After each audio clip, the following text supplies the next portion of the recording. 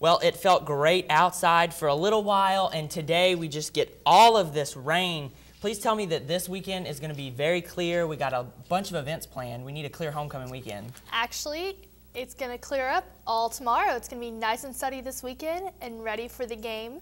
It's actually going to warm up a little, but still be nice and cool. So I'll have more information on that after the break.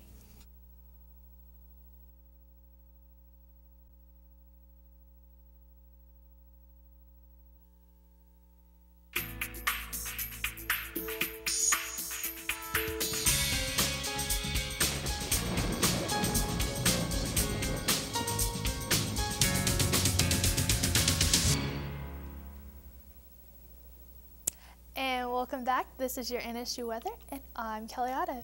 So, as most of y'all heard earlier today, we all heard those sirens going off saying tornado warning, but it has been lowered. It is now a tornado watch until 7 p.m. in the area. All this rain is coming up from the Gulf, moving north. All the heavy stuff has passed us, but there is this tail end over here that's still coming towards us, so it's still going to be raining tonight, but it should be cleared by tomorrow. Our high right now is 73 degrees, but the humidity is 94%, so it feels even hotter than it is outside. But it is cooling down, so that is always a good thing. As you can see, there is a cold front coming through. Shreveport right now has already dropped into the high 60s, but Baton Rouge right now is still 75, and Alexandria is still 73, so it's still in the 70s, but it is dropping down. So, closer look. The cold front is coming through. Dallas right now has already hit the 50s, and Oklahoma City has dropped already into the low 50s. So a cold front is coming through, and it will be cooling down, but it's going to be nice and cool this weekend, though. Minneapolis right now is 43, so that cold front is coming down towards us. Memphis still 66. Everywhere else still very nice, but that moisture is coming up from the Gulf of Mexico, and it's heading northeast right now, so it's hitting mostly all through the Midwest. The heaviest parts are down here in Louisiana and south of Texas, but it has passed us, so it is moving northeast of us. Closer look, there is this tail end right here that we are still going to get, but all that red stuff, it's where all those heavy tornadoes warnings were, and they are all past them now, but it's still a watch outside. It's still going to be, there's 30% chance of rain tonight, so if you're going anywhere, make sure you have an umbrella just in case, because we still have that tail end that's going to hit us with some showers. But our low tonight is going to be 50, so it's going to be nice and cool tonight. And tomorrow it is dropping into the 60s. Finally, it's going to be 68 degrees and sunny, so that rain will be gone tomorrow. And here's a look at our 5-day forecast. It is going to be nice and sunny this weekend for our wonderful homecoming events. It's going to be 74 degrees, so it's going to be cool and not too hot for that game that we have Saturday. It is going to be raining again on Monday, so don't put those umbrellas up just yet. I'd keep them out just in case. There is a chance of rain on Monday, and it's going to be 73 degrees, but it is cooling down, so it's not getting too hot the rest of the week. Tuesday's not getting any higher than 77 degrees with some clouds, so it's going to feel nice and cool outside. And that is a look at your NSU weather. We'll be right back after the break.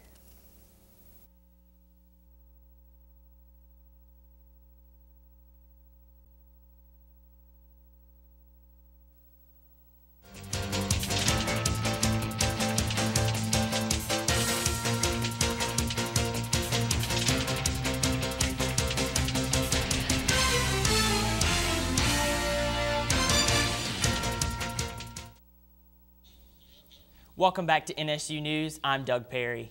Students and faculty attend NSU's Journalism Department's first News Makers and Shakers seminar of the semester to hear a graduate of the program speak.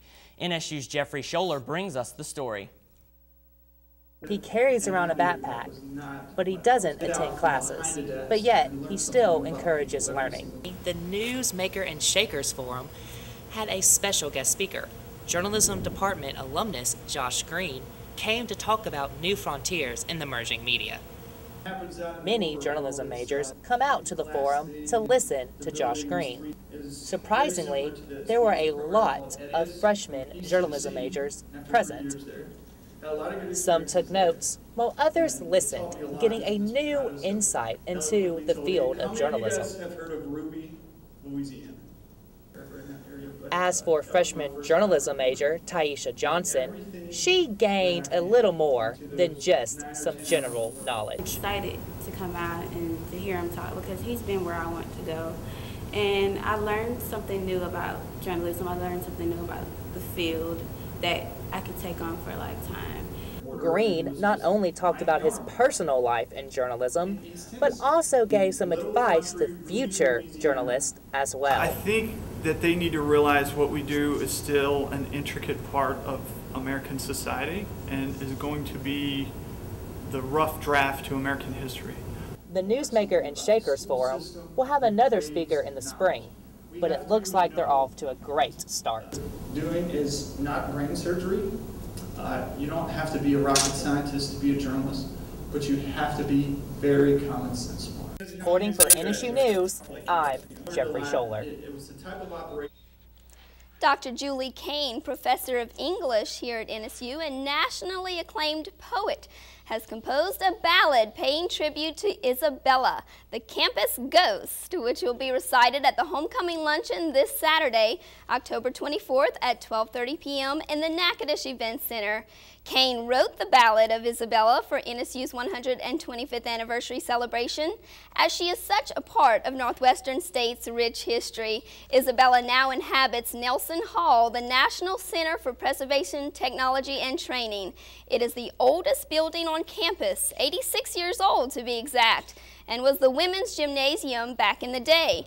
Tickets for the luncheon are $20 and can be purchased at www.northwesternalumni.com/luncheon or by contacting Connie White at the alumni office at 318-352-4270. Tickets for the luncheon will also be available during the day.